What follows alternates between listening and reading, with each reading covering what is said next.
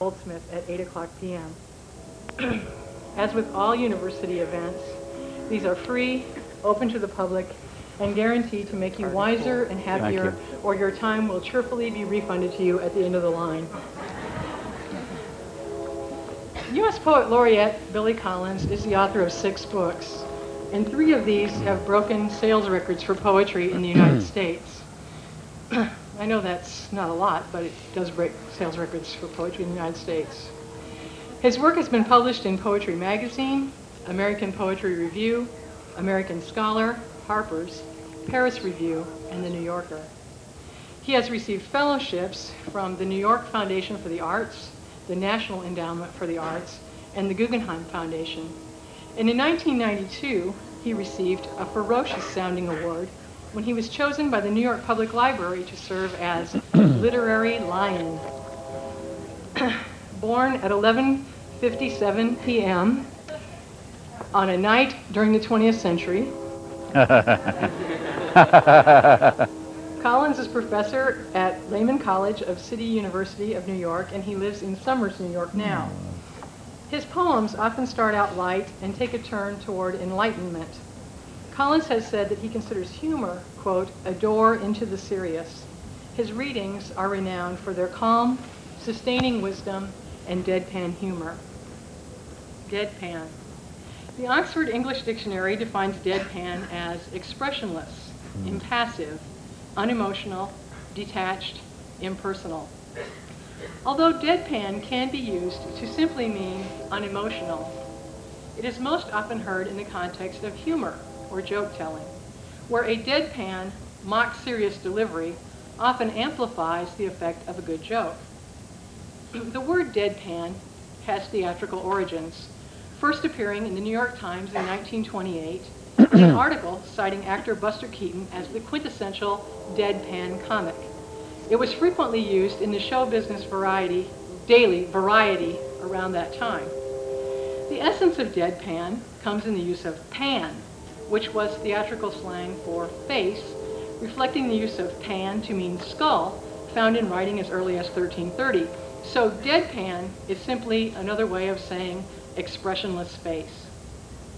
Pancake, then, meaning a kind of thick makeup often used in theater, first appeared in 1937 as a trademark of the Max Factor and Company, and it may well be a bit of a pun itself, referring both to the thickness of the product, which was incidentally marketed in a broad pancake-shaped container, and to the fact that it forms a sort of cake on the actor's pan. Deadpan, pancake, cake pan. Now, when a joke falls dead, you're ahead of me, aren't you? It is said to be flatter than a pancake. And when a cake falls, that is no joke either. Cake, however, is more often associated with birth, as in birthday cake, than with death, except in the case of Marie Antoinette.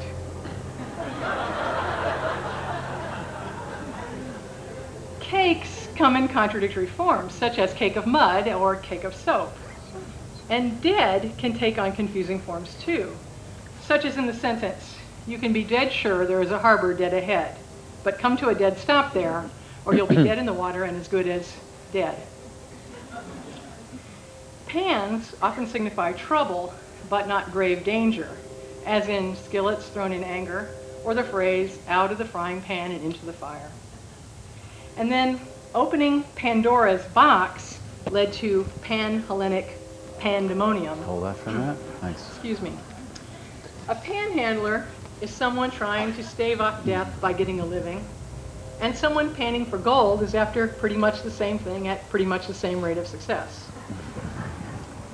When a critic pans a performance, he more often than not sounds its death knell. And still, if everything pans out here tonight, and Billy Collins cakes on more of his deathless insight, you are in for a lively, yet decidedly deadpan treat. Billy Collins. Thanks. Thank you. Cool. devil here.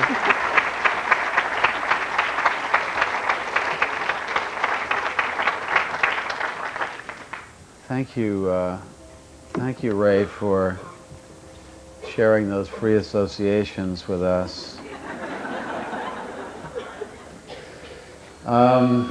Now we're on. Thank you. I'm like a deer in the headlights here, but I'll trust that you'll. Whenever I read where the lights are so bright that I can't see anybody, I start to, as the reading goes on, I think they're leaving one by one. And when they bring the lights up, they'll just be my uncle or somebody.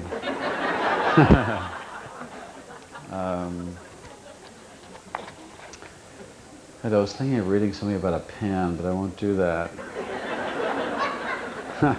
I'll get to it though. I have a poem about a pen. But I'm very reader friendly, I think. I think it's not so much out of respect for the reader, but out of loneliness. When I'm writing, I need to feel like someone's there and that I'm not just committing an act of literature all by myself. So, recently, my last few books have started with a poem to the reader as a kind of welcoming mat, and I thought I'd read this one, which is not in a book, but it's called You, Reader, and it's to you, my reader, if you've read me. You, reader. I wonder how you are going to feel when you find out that I wrote this instead of you, that it was I who got up early to sit in the kitchen and mention with a pen the rain-soaked windows, the ivy wallpaper, and the goldfish circling in its bowl. Go ahead and turn aside, bite your lip, and tear out a page.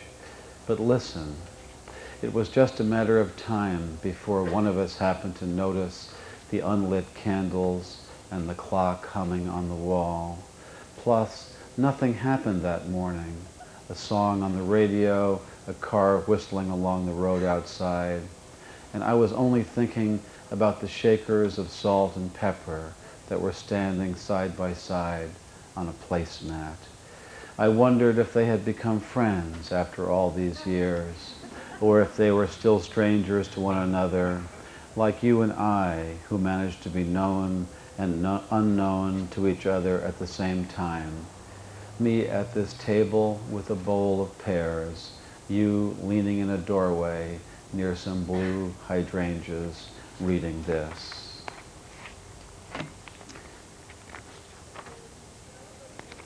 This is a poem called, I don't know, do you know what a lanyard is? That's a kind of, I don't know if that's a totally outdated term or not. How about this for product placement?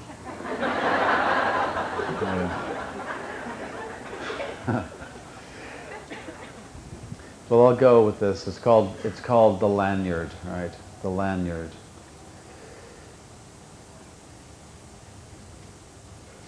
The other day, as I was ricocheting slowly off the blue walls of this room, bouncing from typewriter to piano, from bookshelf to an envelope lying on the floor, I found myself in the L section of the dictionary, where my eyes fell upon the word lanyard. No cookie nibbled by a French novelist could send one more suddenly into the past. A past where I sat at a workbench at a camp by a deep Adirondack lake, learning how to braid thin plastic strips into a lanyard, a gift from my mother. I had never seen anyone use a lanyard or wear one, if that's what you did with them. But that did not keep me from crossing strand over strand again and again until I had made a boxy red and white lanyard for my mother. She gave me life and milk from her breasts, and I gave her a lanyard.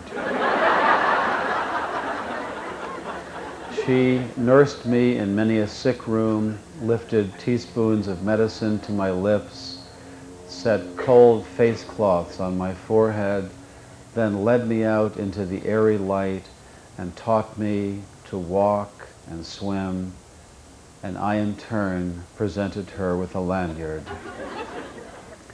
Here are thousands of meals, she said, and here is clothing and a good education. And here is your lanyard, I replied,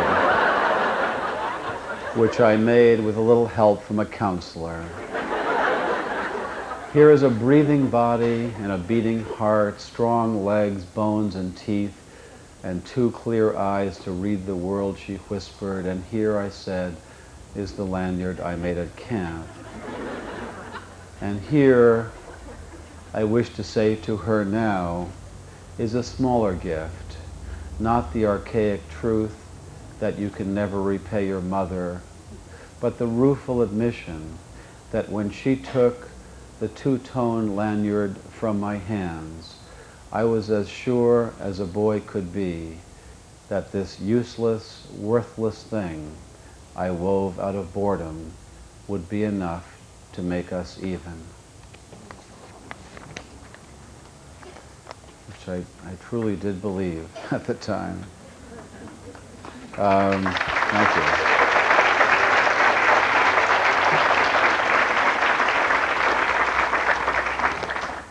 I'll just assume those applause are for my mother, and not, poor dear, and not for me. This is a poem with a little, it refers to another poem. The other poem is a Yeats poem called The Wild Swans at Cool.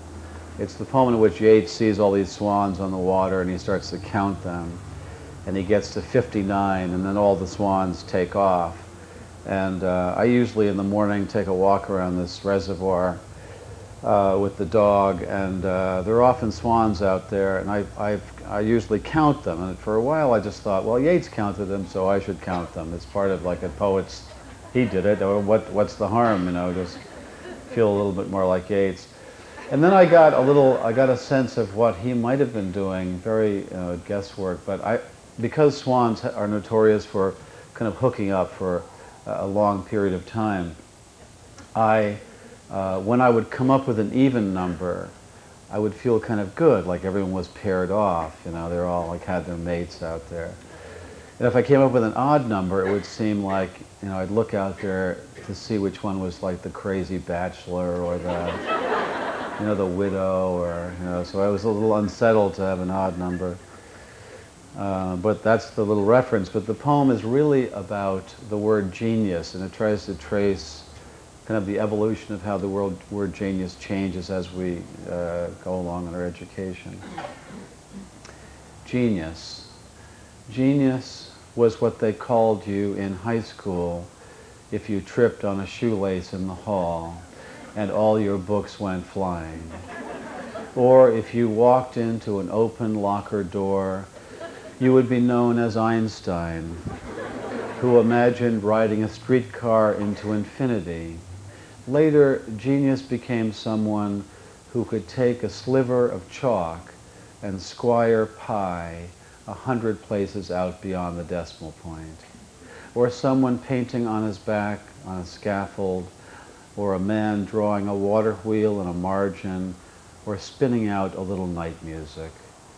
But earlier this week on a wooded path, I thought the swans afloat on the reservoir were the true geniuses, the ones who had figured out how to fly and how to be both beautiful and brutal and how to mate for life.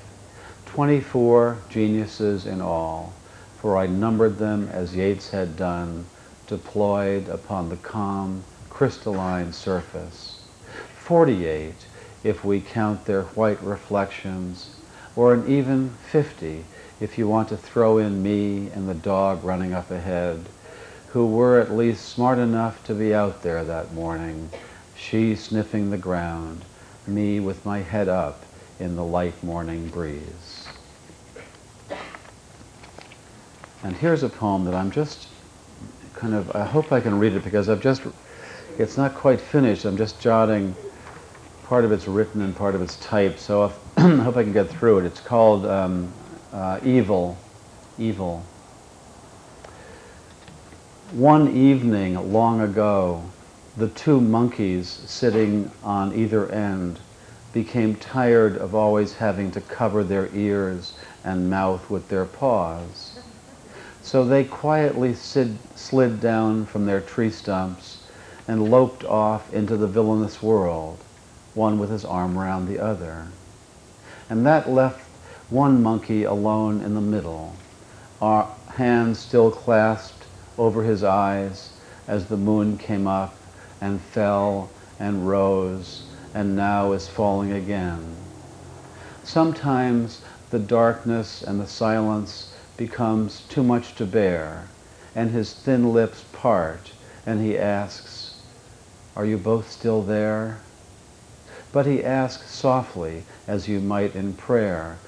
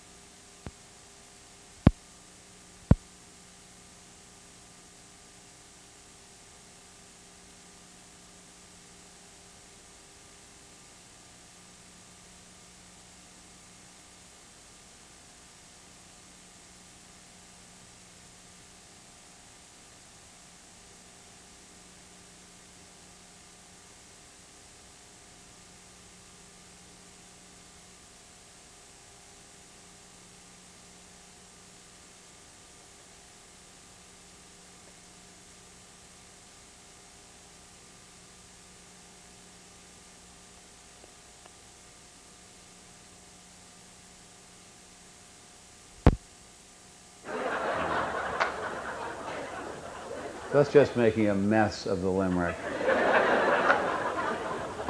But let me try out on you. Let me try some of these very tiny, tiny poems. Twisting time. Twisting time. I am twisting again, but not like I did last summer, or the summer before, or the summer before that.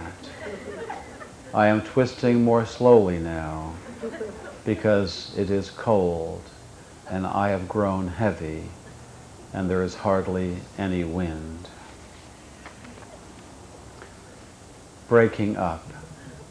Like breaking up is hard to do. Breaking up. Like the nomadic dollar I pass to the man behind the cash register, you are off to other hands. You must keep the title of this very short poem in mind. And if you don't like any one of these, another one will just be along in any second. So. But this one's called Refrigerator Light. Refrigerator Light. The minute she slams the door, I stop thinking about her. Okay, here. This is called The Silver Diner After Midnight. Has that revolving cake stand always been there, or did some men install it while you and I sat here at the counter not saying anything? Okay. Autumn, autumn. That light blue sweater you left on the porch swing this evening makes me wonder if it would be possible to figure out a way not to die. And this one's called Pupil, which takes advantage of the pun, the two meanings of pupil. Pupil, pupil. A hole in the eye, the black well in the midst of a flower, an iris. Or she who gives you the eye, sideways on her way out of class after the others.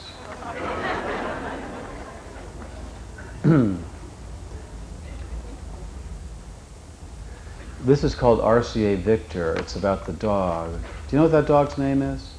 Nipper, very good. RCA Victor. The dog sits by the Victrola, his head cocked, listening to the voice of his master and thinking, how different he looks today.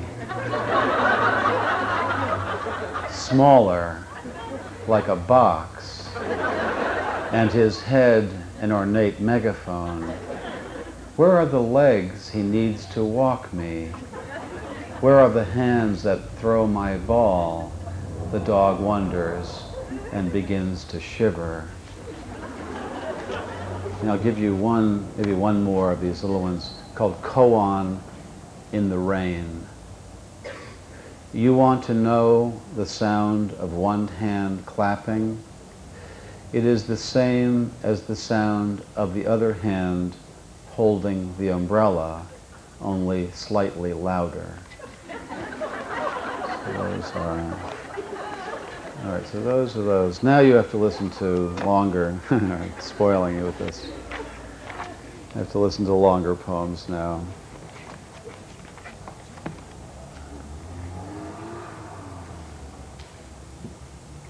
Well, I'll give you, I'll break you in gradually. I'll read you a couple of still smaller poems. This is something that you hear on the radio a lot. I mean, you hear versions of this. It's called Surprise.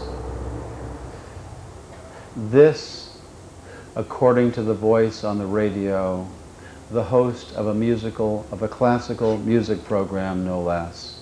This is the birthday of Vivaldi. He would be 325 years old today, quite bent over, I would imagine, and not able to see much through his watery eyes. Surely he would be deaf by now, the clothes flaking off him, hair pitiably sparse. But we would throw a party for him anyway, a surprise party, where everyone would hide behind the furniture to listen for the tap of his cane on the pavement and the sound of his dry, persistent cough.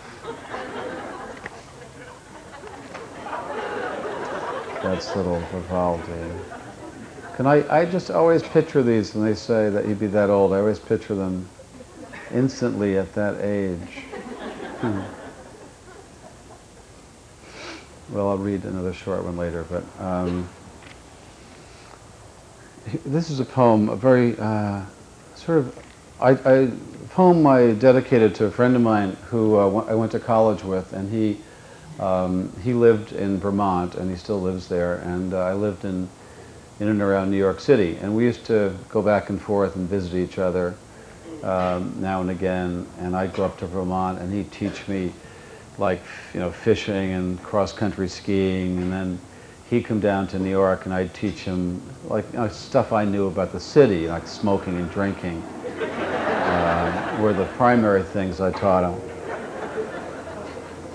And this is one of the things he tried to teach me about living in the country that I had a hard time believing at first, and it's called The Country. I wondered about you when you told me never to leave a box of wooden strike-anywhere matches lying around the house, because the mice might get into them and start a fire. But your face was absolutely straight when you twisted the lid down on the round tin where the matches, you said, are always stowed. Who could sleep that night? Who could whisk away the thought of the one unlikely mouse padding along a cold water pipe behind the floral wallpaper, gripping a single wooden match between the needles of his teeth? Who could not see him rounding a corner, the blue tip scratching against a rough-hewn beam, the sudden flare, and the creature, for one bright, shining moment, suddenly thrust ahead of his time, now a fire starter, now a torch-bearer in a forgotten ritual, little brown druid illuminating some ancient night. Who could fail to notice, lit up in the blazing insulation, the tiny looks of wonderment on the faces of his fellow mice, one-time inhabitants of what once was your house in the country?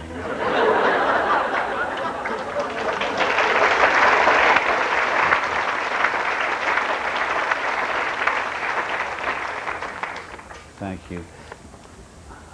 This poem is about a fairly common experience of getting a song stuck in your head for the day or the week or whatever. But as you know, there is a kind of direct ratio between the badness of the song and its Velcro-like power to stick in your head. They say that you can, there are various folk remedies that have developed for this affliction. And one of the most common is that you can, if you play a good song over and over again, you can blow out the bad song. But I find that this just annoys the bad song. And the bad song just digs in, Because you can't, you have to, there is one song, though, there's a song called My Bucket's Got a Hole in It that will destroy any song in its path. For some reason or other. And the title of the poem is More Than a Woman. More Than a Woman. Originally it was called Fill Me Up, Buttercup, but now it's actually the only poem I know where you can just change the title, and it has no effect on the poem. Anyway, More Than a Woman. Ever since I woke up today, a song has been playing uncontrollably in my head, a tape looping over the spools of the brain, a rosary in the hands of a frenetic nun, mad fan belt of a tune. It must have escaped from the radio last night on the drive home and tunneled while I slept from my ears to the very center of my cortex.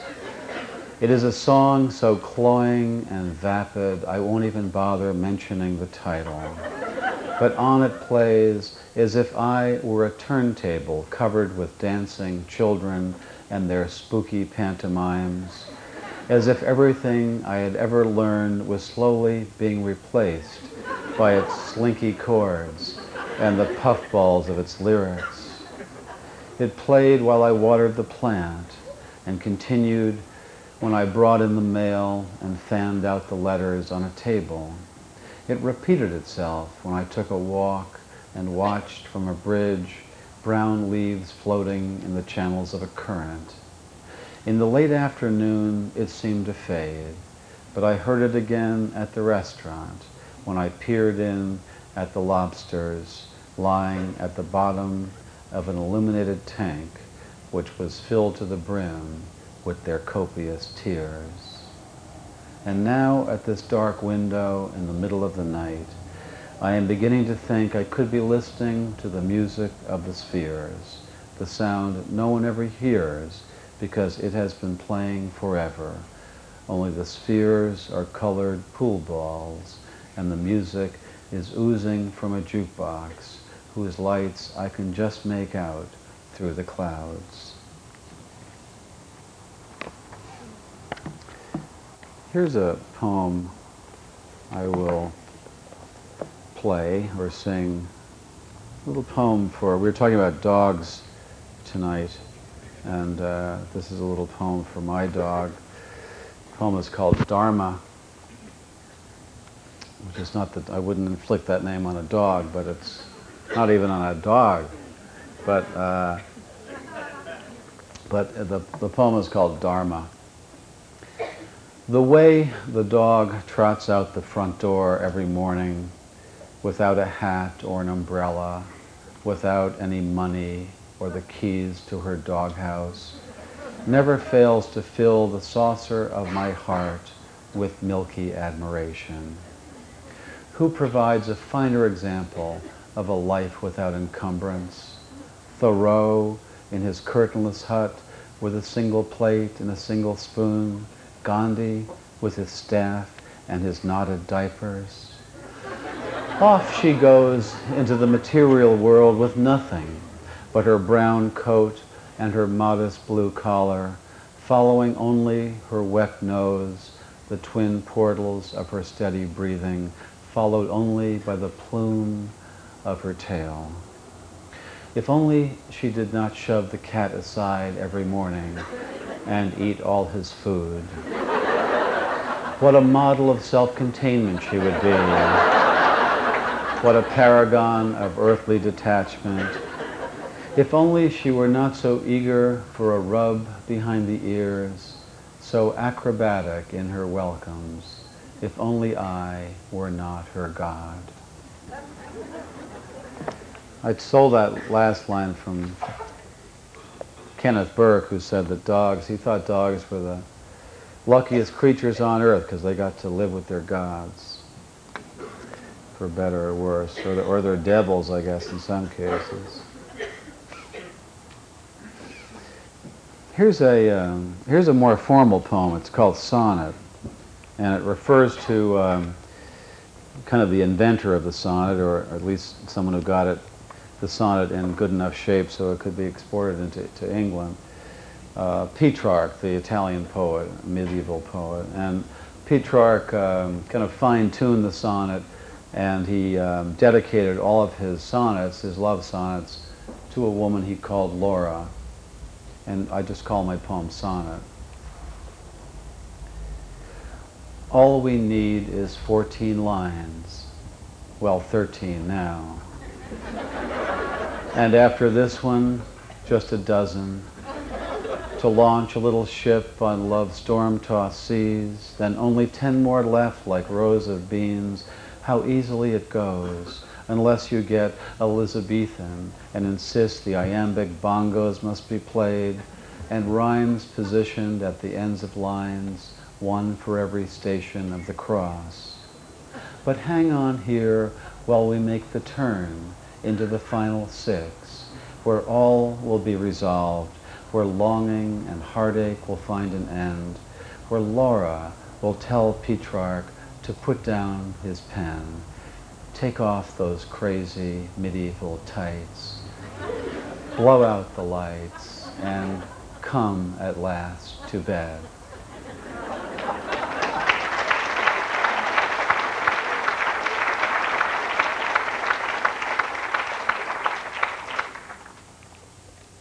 I wanted to get those two together, because there's no real lovemaking in the sonnet. It's all, if you read the Elizabethan, it's all panting and tail wagging and flattery. But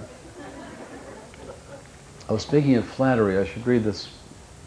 I read this poem. Many poems you'll hear in the classroom, or even outside it, are about other poems. This Harold Bloom, like there's no such thing as a poem, there are just relationships between poems. This poem takes the first 2 lines of someone else's poem and just steals them and uses them as the beginning of my poem. And it's a rather flagrant, it would be like just like walking out of the 7-Eleven with 2 Slurpees and not even paying. It's a very flagrant kind of a theft.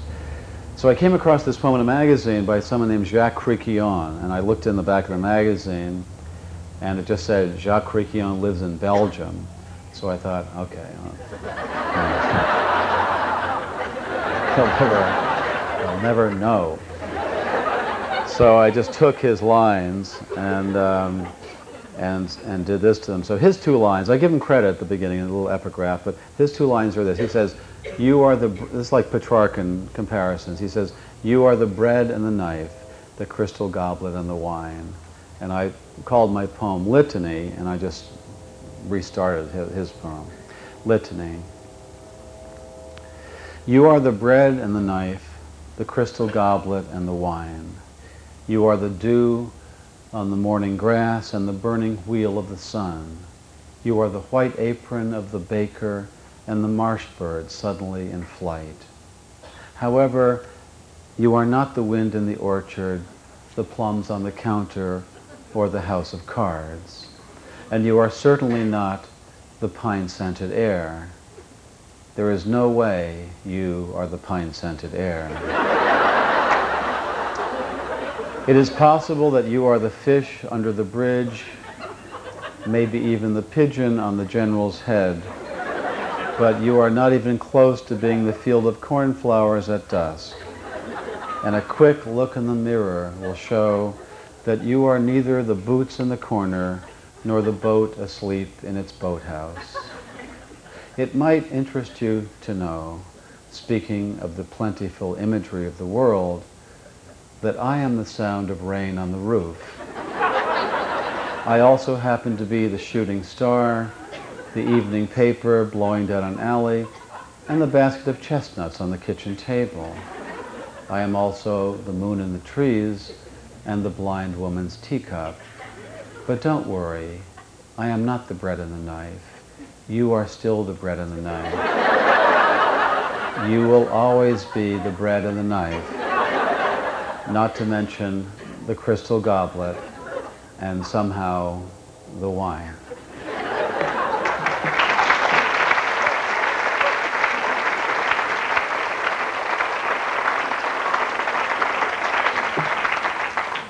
Thank you. So this is a poem about another, this is also a poem about another poem. It's a poem about a haiku, and it's called Japan, and it has to do with those little 17-syllable Japanese in origin poems of natural observation. There are a lot of unintentional haiku. Anything you say that's 17 syllables is a potential haiku. So that it's probably impossible to get through a day of normal social intercourse without saying something that's 17 syllables long. So probably every day we turn out a couple of haiku without knowing it. I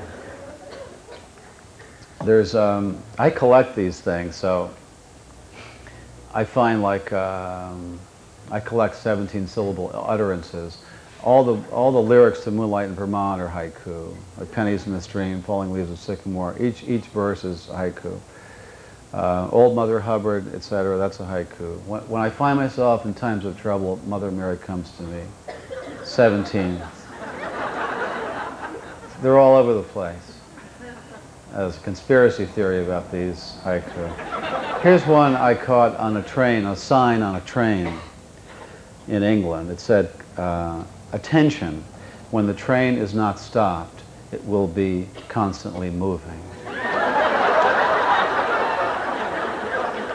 And that has a very Zen truthfulness to it.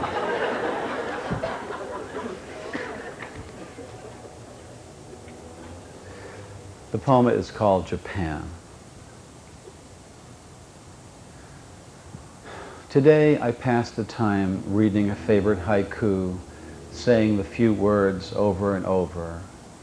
It feels like eating the same small perfect grape again and again. I walk through the house reciting it and leave its letters falling through the air of every room. I stand by the big silence of the piano and say it. I say it in front of a painting of the sea. I tap at its rhythm on an empty shelf. I listen to myself saying it Then I say it without listening. Then I hear it without saying it. And when the dog looks up at me, I kneel down on the floor and whisper it into each of his long white ears. It's the one about the 1-ton temple bell with the moth sleeping on its surface. And every time I say it, I feel the excruciating pressure of the moth on the surface of the iron bell. When I say it at the window, the bell is the world, and I am the moth resting there. When I say it into the mirror, I am the heavy bell, and the moth is life with its papery wings. And later, when I say it to you in the dark, you are the bell, and I am the tongue of the bell, ringing you, and the moth has flown from its line and moves like a hinge in the air above our bed.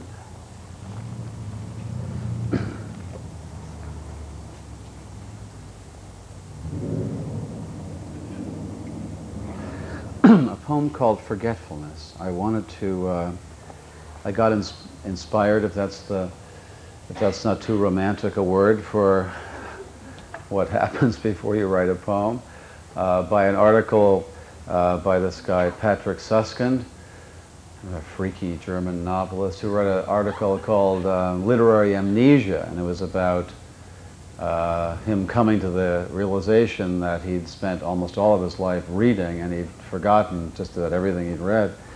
So I started writing a poem about just forgetting what you read, and it led to other kinds of forgetting. Forgetfulness. The name of the author is the first to go, followed obediently by the title, the plot, the heartbreaking conclusion, the entire novel, which suddenly becomes one you have never read, never even heard of. It is as if one by one the memories you used to harbor decided to retire to the southern hemisphere of the brain, to a little fishing village where there are no phones. Long ago, you kissed the names of the 9 muses goodbye, and you watched the quadratic equation pack its bag. And even now, as you memorize the order of the planets, something else is slipping away, a state flower perhaps, the address of an uncle, the capital of Paraguay. Whatever it is you are struggling to remember, it is not poised on the tip of your tongue, not even lurking in some obscure corner of your spleen. It has floated away down a dark, mythological river whose name begins with an L. As far as you can recall. Well, on your own way to oblivion, where you will join those who have forgotten even how to swim and how to ride a bicycle. No wonder you rise in the middle of the night to look up the date of a famous battle in a book on war. No wonder the moon in the window seems to have drifted out of a love poem that you used to know by heart.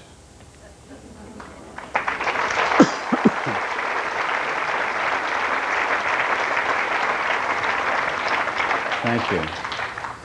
Thanks. So that applause is not for my mother, that's for me. That's good.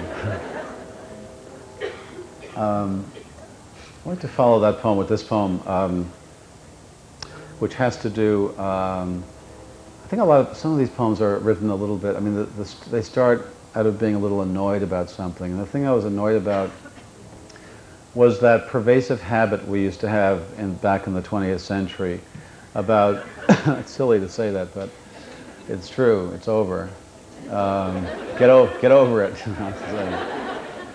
But so much happened in the 20th century, you know, like skateboarding and, you know, like World War I, it was amazing. I mean, all this, you probably have your own, you know, personal favorites, but what we used to do, we talk very, very knowledgeably about these decades, and we talk about the 50s and the 60s and the 40s and the 90s, and all we'd have to do is say like the 80s, or she's very 80s, or it's a 90s thing, and this would be a kind of code. And also, I think ultimately a way of trying to understand this elusive thing called the past. So this poem is called Nostalgia, and it's kind of a takeoff on that habit, nostalgia. Remember the 1340s? We were doing a dance called the catapult. You always wore brown, the color craze of the decade. And I was draped in one of those capes that were popular, the ones with unicorns and pomegranates and needlework. Everyone would pause for beer and onions in the afternoon. And at night, we would play a game called Find the Cow. Everything was hand-lettered back then, not like today. Where has the summer of 1572 gone? Brocade and sonnet marathons were all the rage. We used to dress up in the flags of rival baronies and conquer one another in cold rooms of stone. Out on the dance floor, we were all doing the struggle, while your sister practiced the Daphne all alone in her room. We borrowed the jargon of farriers for our slang. These days, language seems transparent, a badly broken code. The 1790s will never come again. Childhood was big. People would take walks to the very tops of hills and write down what they saw in their journals without speaking. Our collars were high, our hats were extremely soft. We would surprise each other with alphabets made of twigs. It was a wonderful time to be alive, or even dead.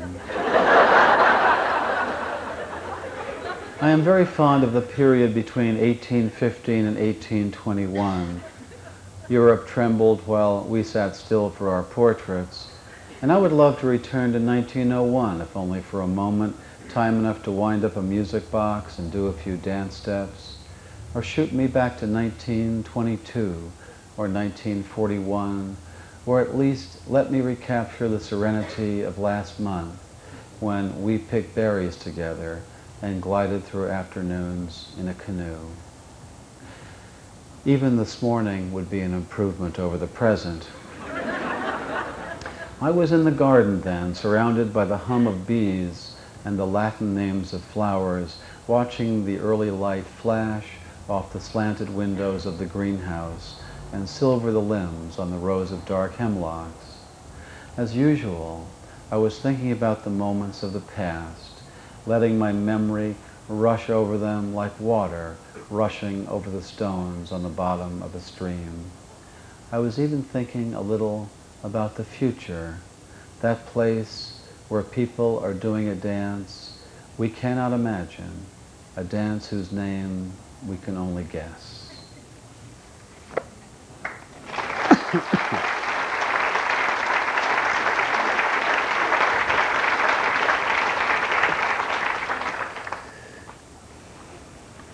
Thank you.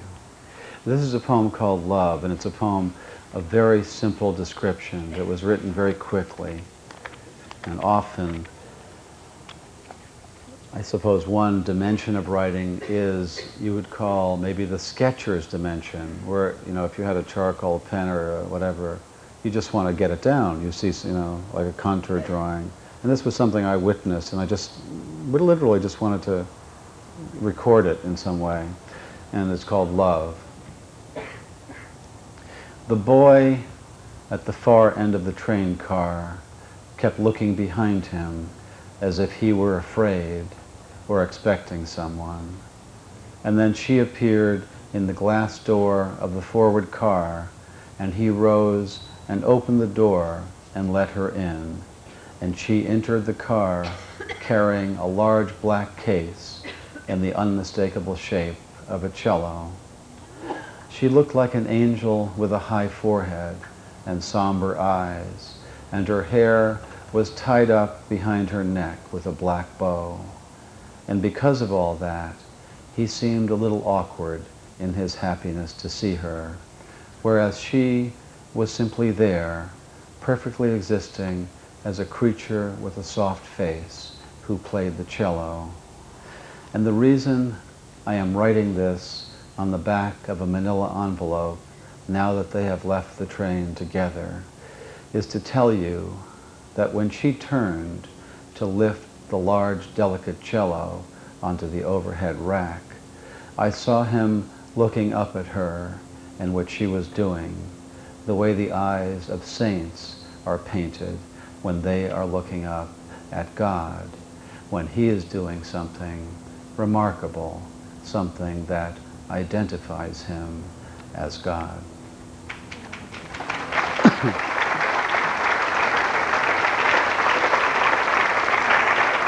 This is a sweet couple. The kind of couple you wish them good luck when you see them. Here's a poem about teaching. It's a poem about teaching, probably teaching a little too long.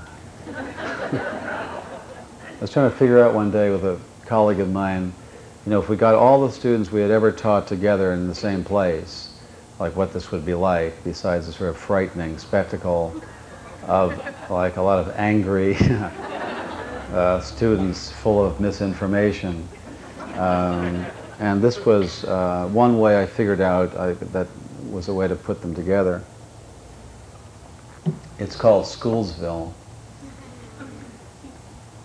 Glancing over my shoulder at the past, I realize the number of students I have taught is enough to populate a small town. I can see it, nestled in a paper landscape, chalk dust flurrying down an evening, in winter, nights dark as a blackboard. The population ages but never graduates. On hot afternoons, they sweat the final in the park, and when it's cold, they shiver around stoves, reading disorganized essays out loud. A bell rings on the hour, and everybody zigzags into the streets with their books. I forgot all their last names first, and their first names last, in alphabetical order. But the boy who always had his hand up is an alderman and owns the haberdashery. The girl who signed her papers in lipstick leans against the drugstore, smoking, brushing her hair like a machine. Their grades are sewn into their clothes like references to Hawthorne. The A's stroll along with other A's. The D's honk whenever they pass another D. All the creative writing students recline on the courthouse lawn and play the lute. Wherever they go, they form a big circle. Needless to say, I am the mayor. I live in the white colonial at Maple and Main. I rarely leave the house. The car deflates in the driveway. Vines twirl around the porch swing. Once in a while, a student knocks on the door with a term paper 15 years late. Or a question about Yeats or double spacing. And sometimes one will appear in a window pane to watch me lecturing the wallpaper, quizzing the chandelier, reprimanding the air.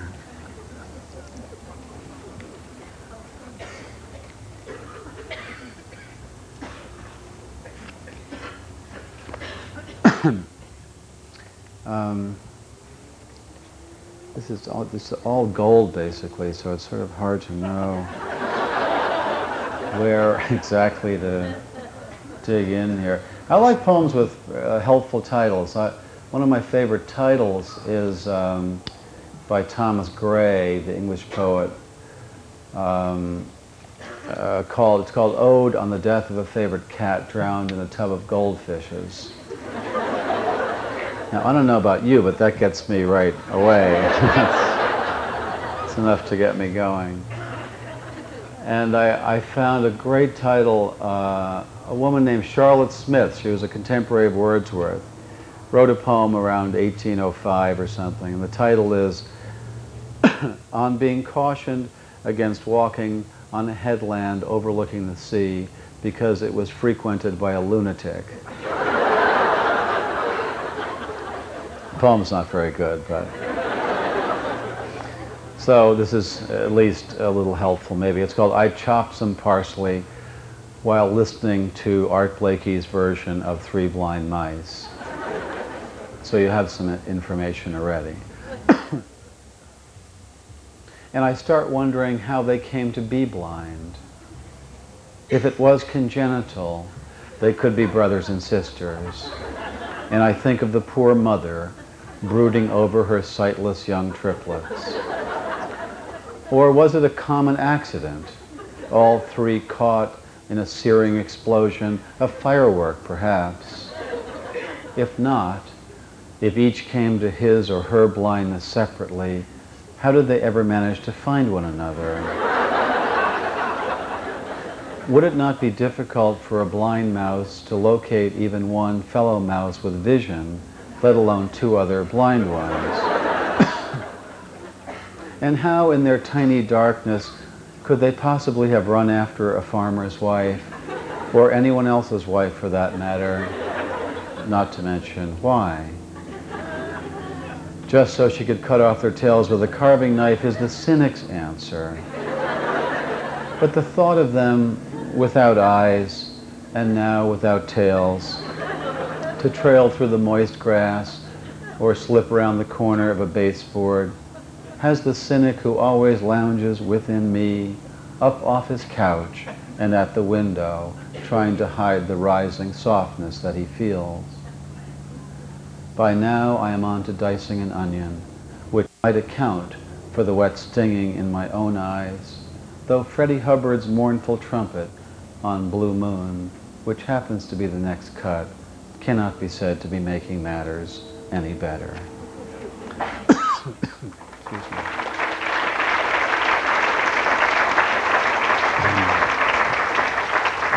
This is such a good audience, I'm having too good a time. I should stop because these bells are going to go off any minute, I just noticed. Excuse me.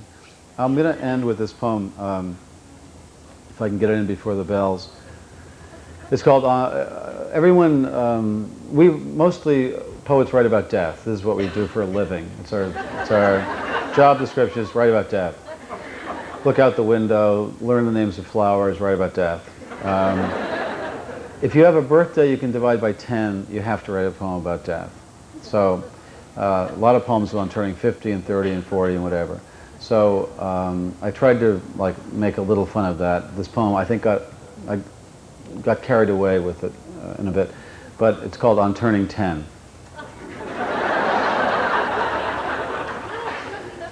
On Turning 10.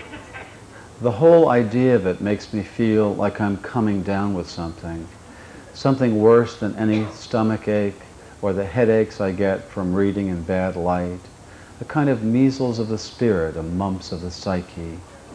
You tell me it is too early to be looking back, but that is because you have forgotten the perfect simplicity of being one and the beautiful complexity introduced by two. But I can lie on my bed and remember every digit. At 4, I was an Arabian wizard. I could make myself invisible by drinking a glass of milk a certain way. At 7, I was a soldier. At 9, a prince. But now I am mostly at the window watching the late afternoon light. Back then, it never fell so solemnly against the side of my treehouse, and my bicycle never leaned against the garage as it does today, all the dark blue speed drained out of it. This is the beginning of sadness, I say to myself, as I walk through the universe in my sneakers. It is time to say goodbye to my imaginary friends, time to turn the first big number. It seems only yesterday I used to believe there was nothing under my skin but light. If you cut me, I would shine. But now, when I fall upon the sidewalks of life, I skin my knees, I bleed. Thank you.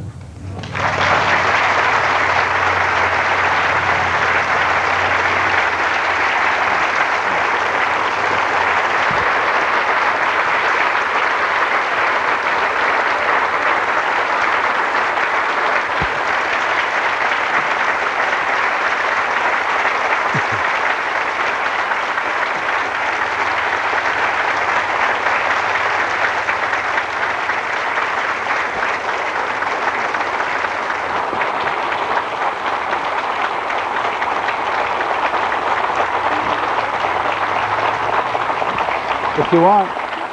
Okay. This is go in peace, or if you have a question you want to ask a peaceful question of me. Or could you put the house lights up a little bit so I can see put the beautiful faces to these applause? But if you, there is a kind of built-in little question and answer session. If you have any questions, I'd be glad to, you could be completely satisfied. I wouldn't blame you, but if you had, but if you had any lingering curiosities, I would try to satisfy them. It's very hard to see, but. Could you read 9/11? No.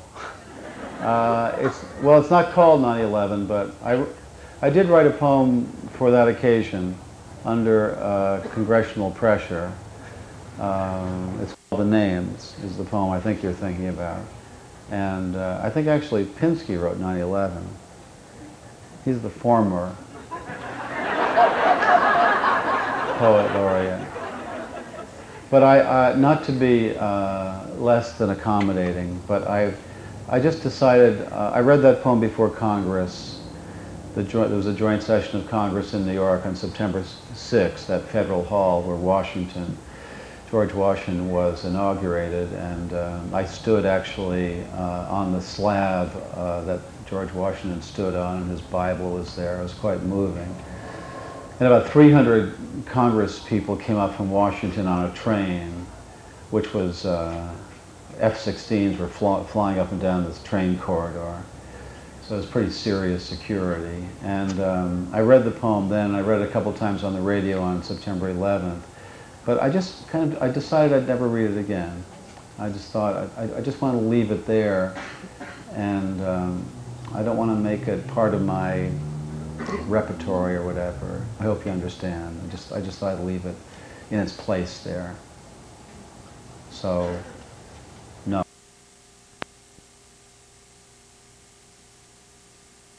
Little kids, but some of the poems are about cars and about sports. I mean, if I came across a poem that seemed like irresistibly to appeal to high school kids because of subject matter, I certainly didn't didn't stop me from choosing those poems. But those were really the four criteria as I thought it out. And it's really hard to find poems that are short, clear, clean, and good.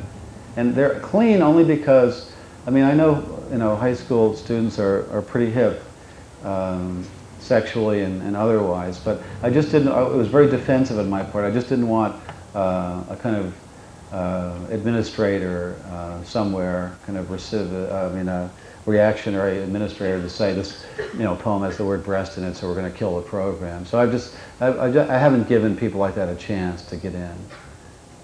But those are the, there's going to be a book put out next year called Poetry 180, which will have 180 poems in there. There's one right there, yeah. I have a lot of friends who are fairly well-known artists, painters, and they hold some of their paintings in their own private collection. Do you have poems that you hold in your own private collection? Do I have poems that I hold in my own private collection like a painter would? Well, no, because there's really so little, there's not much of an analogy there, because the painting is one thing, and the poem you just can Xerox, You can't Xerox a painting.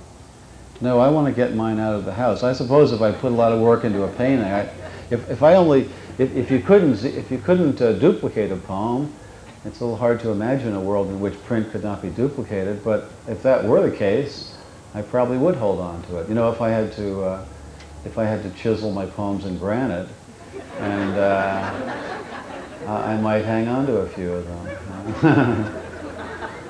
But I think the analogy kind of breaks down. You know, painting something you can be possessive about. In a poem, a poem is everybody's very quickly.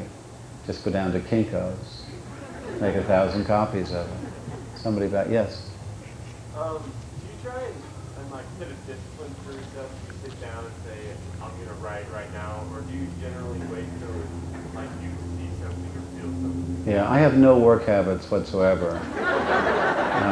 I have never sat down really and said, I'm going to write, damn it. You know, I wait for something to happen, and I think, you know, poetry is not something that happens at a desk. I mean, I think I can tell, you know, because I teach creative writing, I can tell when I read a poem that this poem is purely a desk activity. It's not the result of anything else but the desire to write something down at a desk. And I think poems that move me are the desk work is kind of the final result of vigilance, of paying attention to what's around you, to looking at the world in a certain way. So you know, Frost says you can't fret a poem into being. So I wait until something happens and I sit down and write. And that usually happens in, you know, driving or taking a walk or something away from the desk. So I'm a very bad role model as far as writing discipline goes. But it's very idiosyncratic. I mean, some writers sit down in the morning and they go to work, you know, and especially novelists, you sort of have to go to work. But, you know, Max Beerbaum, the American humorist, once said that the hardest part of being a poet was knowing what to do with the other 23 and a half hours of the day. So it's not really a labor-intensive activity. Maybe one or two more if there are any questions. There's one there, yeah. Do you know what we can do to see your poems, like your poems better? Just say a little louder. Like what What I'm reading from. Well, the new book is called, I don't know if they have it. The new book is called 9 Horses. It's got a picture, it's kind of a cool looking cover. I think it's got a picture of 9 horses on the cover. And that just came out last week, actually, so that's all new poems. And then the other book is called Sailing Alone Around the Room, and that's selected poems. And so that has like poems from many books. Yeah. $14.95, Random House. One last question? No more questions. That's it. All right, wait. Yes, sir. I'm curious about your fascination about dogs. I'm quite fascinated with them myself, and it seems like several of your poems that I've heard you talk and read about related to dogs. Well, it's not an obsession really, but I'm very fond of dogs, and I've had dogs most of my life. There was a long period of time where I didn't have a dog. I was kind of between dogs, and I knew I would get one eventually. But it was interesting because during that period without a dog, I would often be, well, sometimes I'd be writing a poem, and the poem would just kind of want to have a dog in it, so I just stick a dog in it anyway. I just say, and my dog running ahead of me or something. And then during this period, which was, you know, a number of years, sometimes after a reading, a dog lover would say, what kind of dog do you have? And I would just make up a breed, you know, say, a Dalmatian. Oh, really? You know? And I just changed the breed around. So I had this like poetry, like virtual dog, you know, but I have a literary dog. But now I have a real dog, a little collie mix. So one of the 9/11 produced a lot of bad poetry. One of the students in my class wrote a beautiful poem in the aftermath of 9/11. She lived in New York, and she was actually Polish immigrant. She is still learning English. but a very good poet. And she wrote a poem about looking into her dog's eyes. You know, the whole city was in, and not to mention the country, was in trembling state of chaos and uncertainty, and the first few days afterward. And the only refuge she could find was to stare at her dog and into these brown eyes of her dog, because the dog knew nothing of this, you know? And it was like a little oasis of ahistorical innocence that she could connect with. It was a way of escaping from these events. So that was a dog put to good use. Thank you very much.